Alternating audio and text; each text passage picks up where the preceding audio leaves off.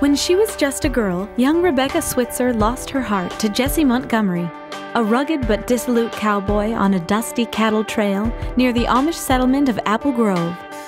Now she is all grown up, and when she hears that her one true love has been spotted nearby, Rebecca's desire is plain and simple.